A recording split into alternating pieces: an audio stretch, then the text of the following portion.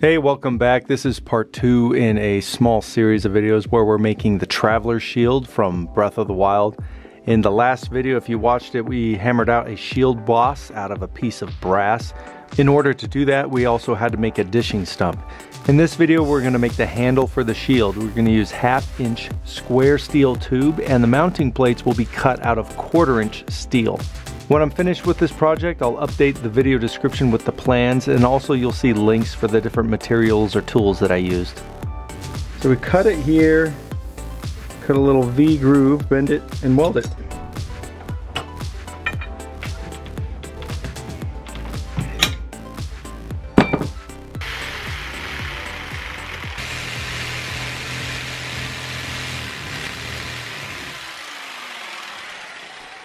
I'm just cutting this with a jigsaw and a metal cutting blade. So right to the edge here, and then I should be able to bend this. Look at that.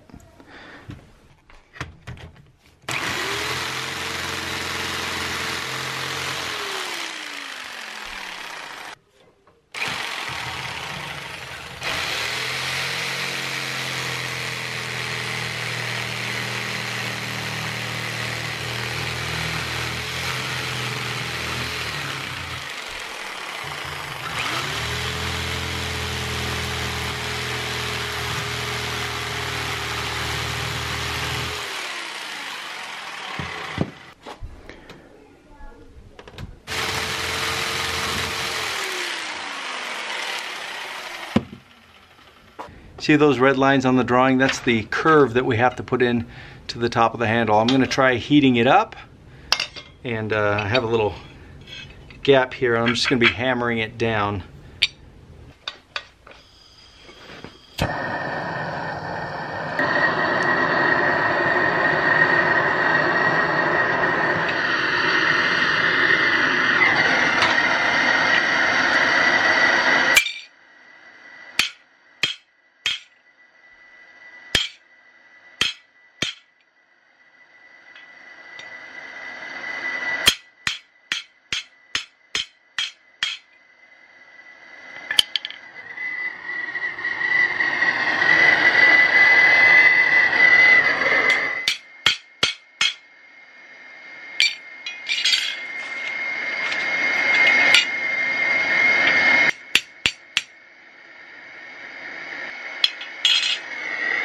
You can get these torches at like Home Depot, Lowe's. They're not that expensive. All right, now we just strengthen this with a few welds. Okay, this is the welder I'm going to be using, and this is not my forte. I know almost nothing about welding. In case you're wondering, let me show you a little bit about this. There's a spool of wire in there, and it goes through here. When you pull the trigger, it feeds. There's the trigger there. Feeds all the way through. You can see it coming out the end here. The other part of this is this, you know, you might see these, you might be used to it on your car, your jumpers. That clamps right here, and so it completes the circuit. The electricity goes through here, and if you're welding this spot, the wire's going to touch it, and it's going to make a spark. That's how it works. So I was double checking the right angle here. You got to make sure that you bend this first, and then cut these. I think that would be easier, because once you bend it, it brings the ends of the legs closer together. So I have a bigger gap here than initially.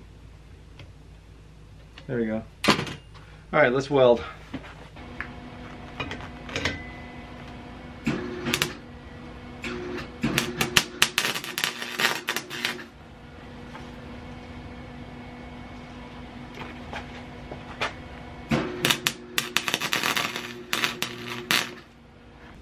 I don't ever pride myself on my welding because I've never really done it. Again, I know almost nothing about it. So let me get the other side. Yeah, that weld is about as ugly as I think it's going to get. Let's do this other side. And you can see how much of a gap there is now. So bend this first and then cut out these angles.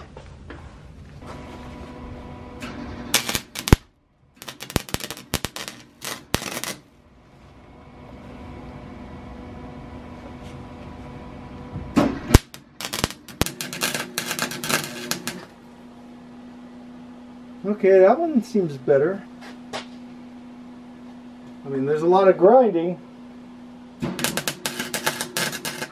Okay, there's the welds there. Yes, obviously I could have done a lot better, but again, I really have no experience welding. So I'd say this is good enough. Now, normally I'd use like a belt sander and a file or something to get rid of these horrible welds, but I just picked up this grinder, so it's going to make it a lot easier. Let's try it out.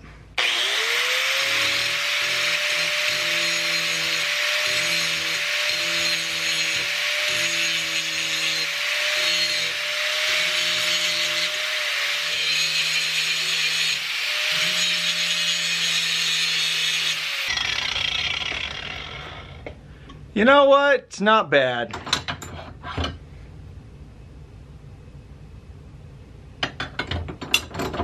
I think it's coming out okay.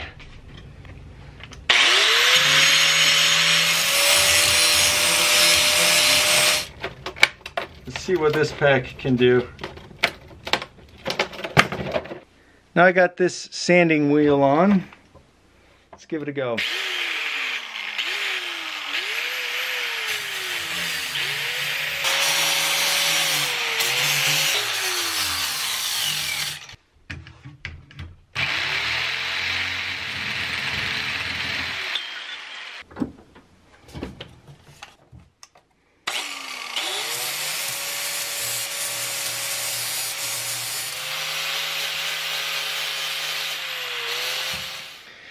Alright, not good, but you know what? Not the worst. If we take a look at this drawing, there's a little bit of a curve in the handle. You can see that before it meets the mounting plates. So I'm going to heat these up and just put a little bit of a bend in it. It's really subtle.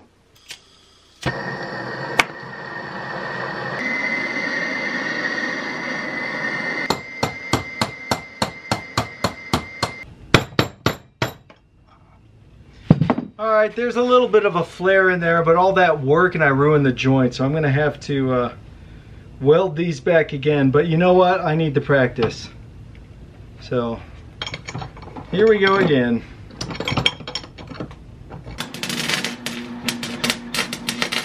It's not that easy, but if you don't mind slop, you can do it.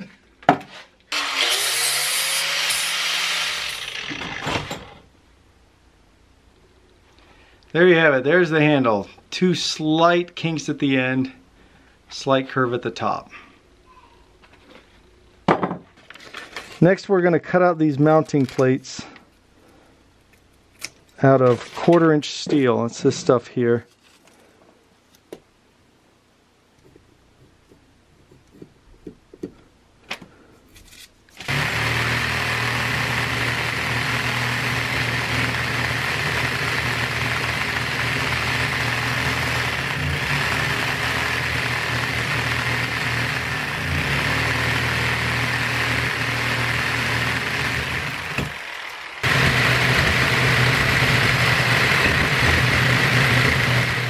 So it was a struggle cutting through metal this thick with this jigsaw, but it's, you know, it is doable, and these are small parts. So I got to grind that down and grind this edge down there to make it all symmetrical. And then I'll cut this one out.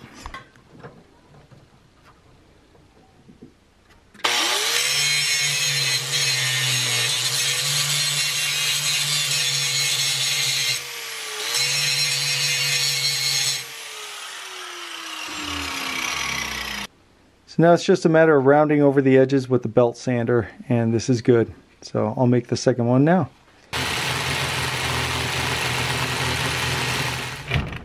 You know, cutting this edge wasn't so bad. It really only took maybe a minute.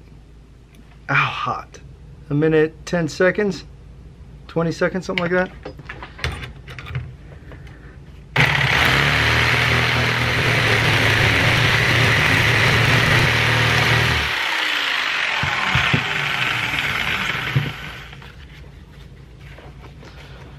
Yeah, on those small edges, grinding's quicker.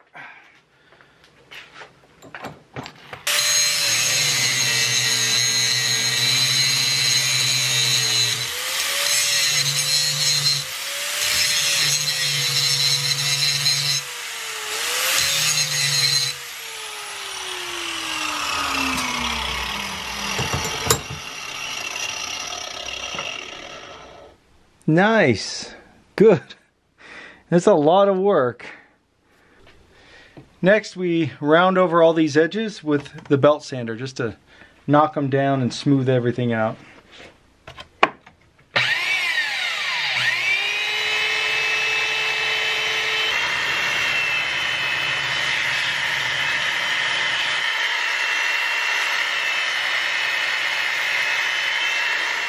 Here are the mounting plates for the handle, and I just finished sanding down the ends of the handle so that they are even.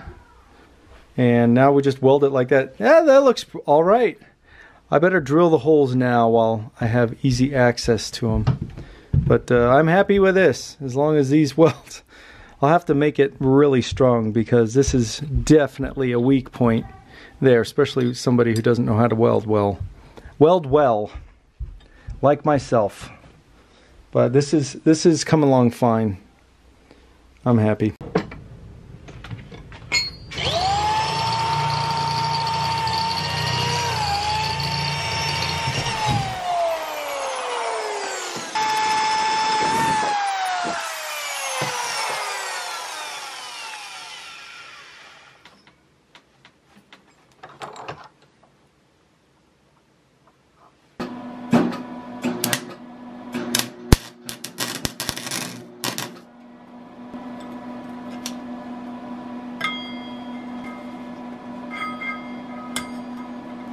I scratched a line in this metal here so I can line up the holes and everything, in case you're wondering.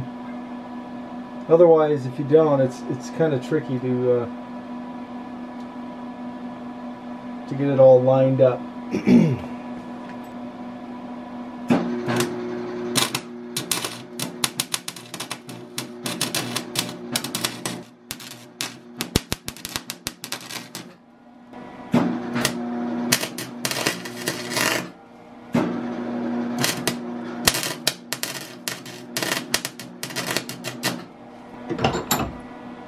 Wow, that is just gross looking.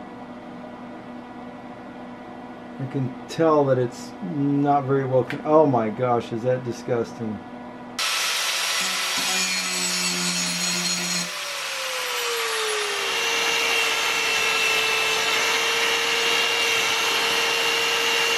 Alright, here it is so far. What do you guys think? I want to keep this a little bit rough and ugly, so I'm not going to clean everything up absolutely perfect. But I really like it. I think it came out nice. I rounded these over, make them a little bit softer. And next we just have to prime and paint it. Then we can wrap some leather around the grip here.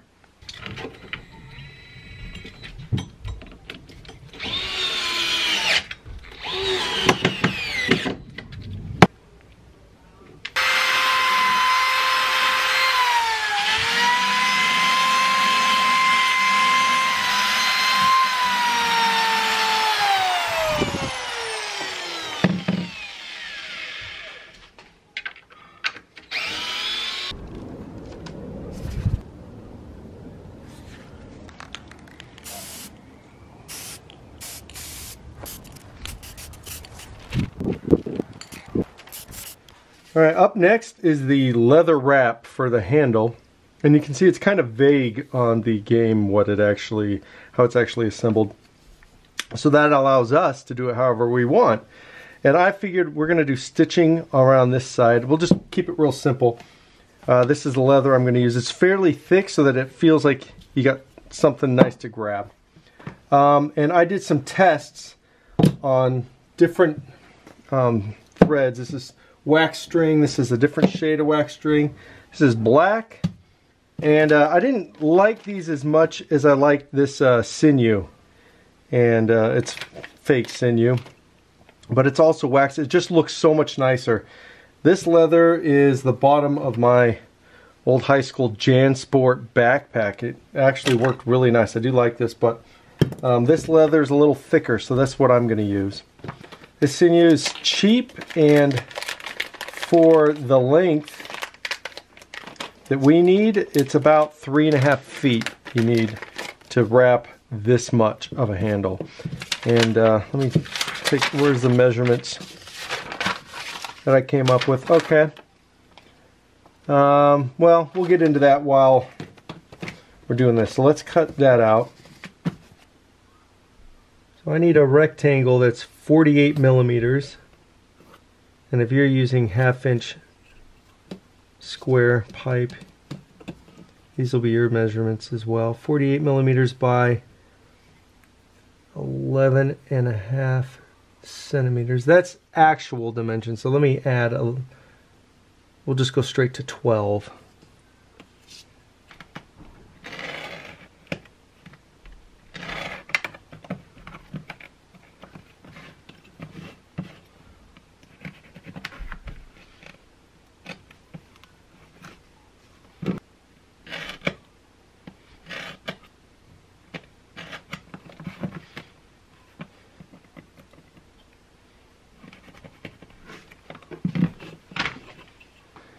So before we punch holes for the stitches, we're going to mark where they go, and that's going to be 6 millimeters in and about 4 in from this side and 9 millimeters apart. Let's do this one.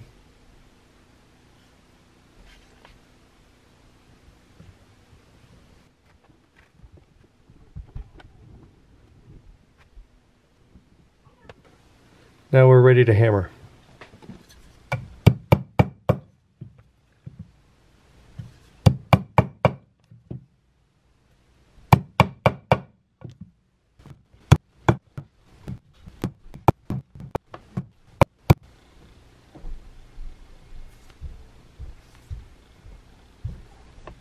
You'll need to mount this to something to secure it while you're working on it. It just makes it so much easier.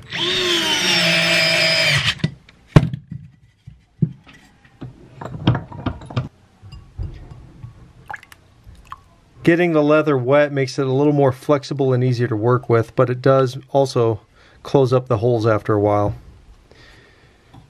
And make sure you mount your work onto something. Otherwise you'll never be able to pull it tight. Okay, so let's even it out. Alright. And this is the sinew, fake sinew. And we need about 3.5 feet. And don't be cheap with this stuff because you don't want to run out in the middle of your stitch. So give yourself a little bit extra. You need a needle on both ends. So you'll need two needles. Like that. Okay, we're going to start going in the first hole from the outside.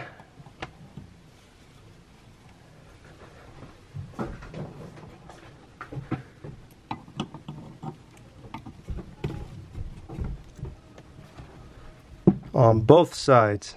Okay, so your first hole like that.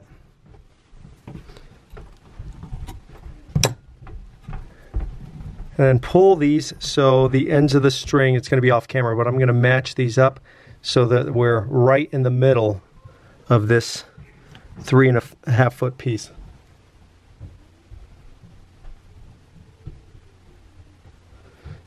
So it's off camera. I have the end.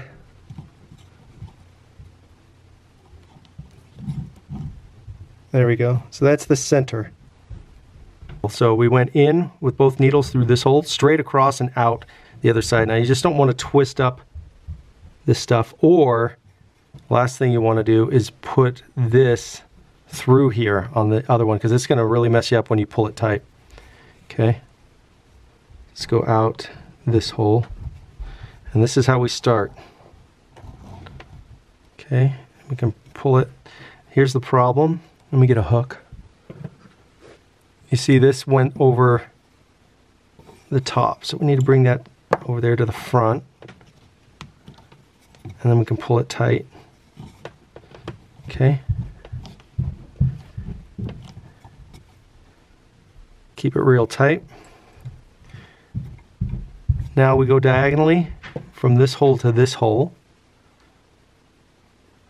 And if you are really a stickler and compulsive about how it looks, you're going to want to keep this in the same pattern so that this stitch always overlaps the one underneath. We'll go diagonally to this one.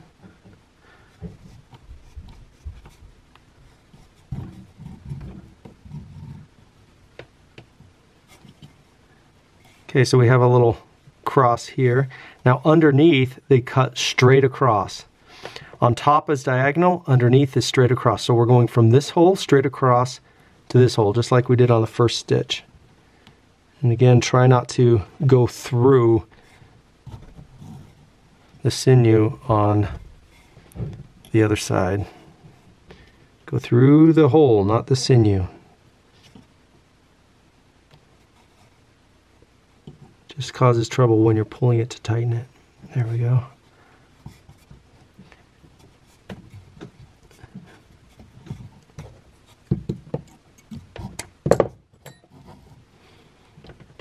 Okay.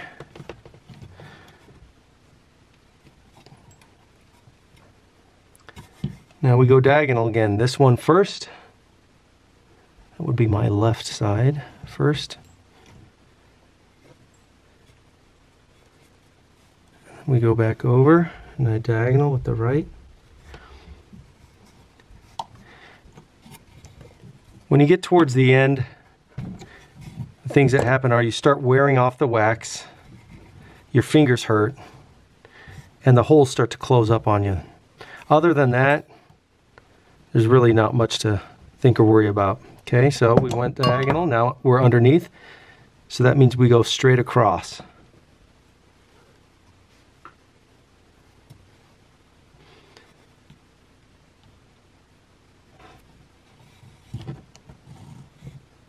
Straight across there. And this one, opposite side, there. Can never grab that one.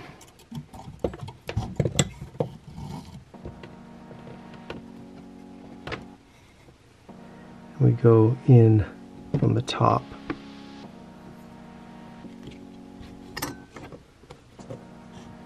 Like that.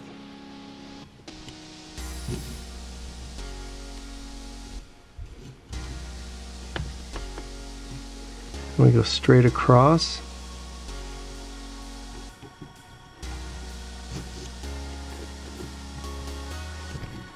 So that's basically it. We're going to continue this process all the way up, and then I'll show you how to tie it off at the end.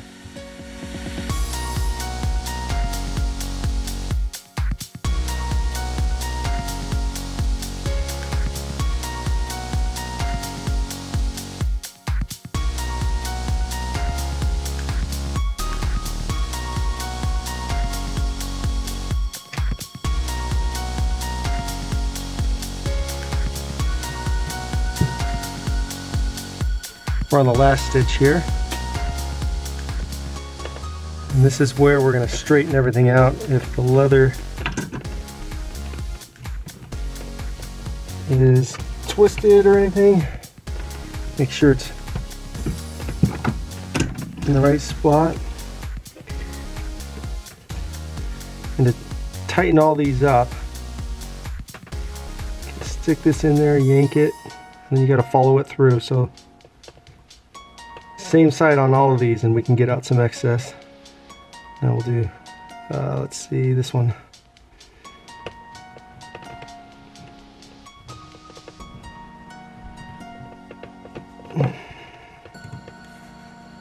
So now we're here at the very end. I'm going to cross this one over, pull that so it opens up the hole.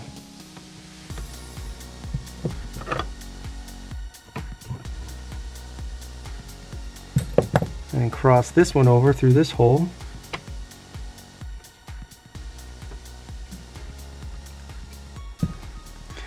And then it's just a square knot underneath, and a square knot is right over left, left over right.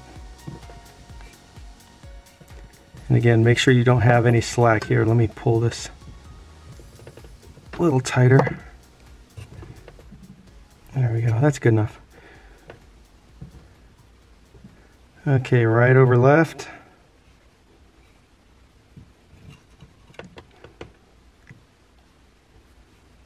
and left over right. So that's tied underneath. And you snip it with some excess. And then we're going to tuck that excess down inside the best we can. So get some sort of hook or something. And I'm not expecting much room to be able to do this. But we're going to just see if we can weasel it down inside. I'm going to have to move this to a better angle.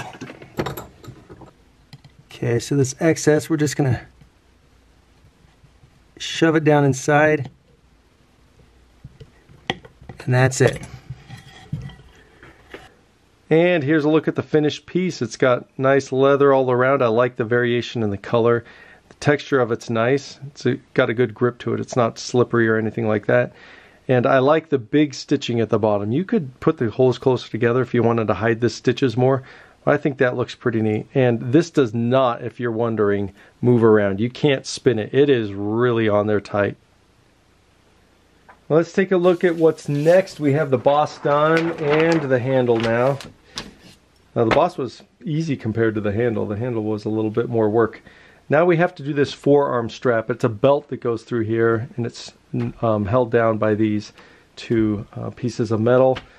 If I had better tools, I'd cut this out, but I don't want to use the jigsaw on this, so I'm just going to make these out of wood, and that should be just fine. So your arm goes in there, and it holds it down. I believe these are called in arms, maybe at least if you have two of them. Is one of them an arm? I don't know, but I think that's the technical name for it. Let's jump to the tool bench and cut some of these out. I almost forgot, it does have a little bit of a rise right here.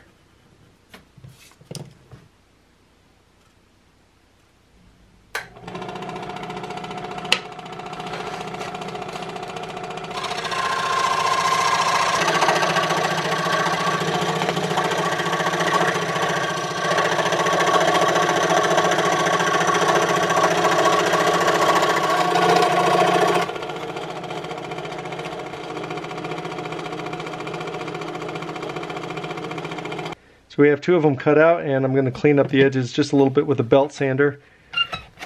When I use tools like this or the scroll saw, you can still use hand tools.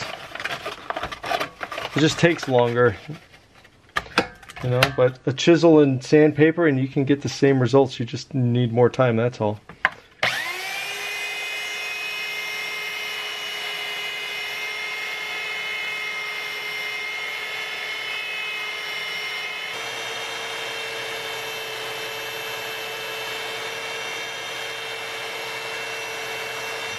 And I do a little touch up with a chisel and sand it a little bit, but I want this looking fairly rough because these are supposed to look like they've been made out of metal and, you know, a little banged up here and there.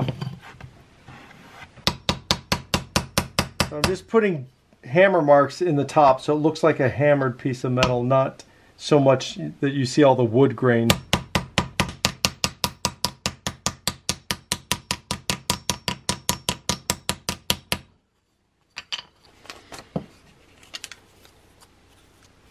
Guess I should have done this while I was tracing it the first time, instead of going back and doing it.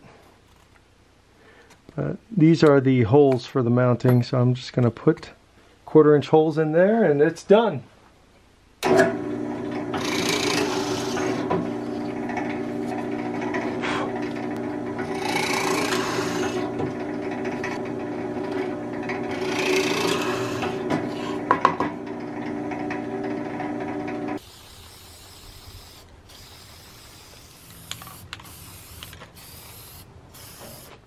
Alright, there they are. They came out pretty nice. I like the hammered finish on those. And the belt that goes under here for the strap is an extra one I picked up when we made the scabbard video.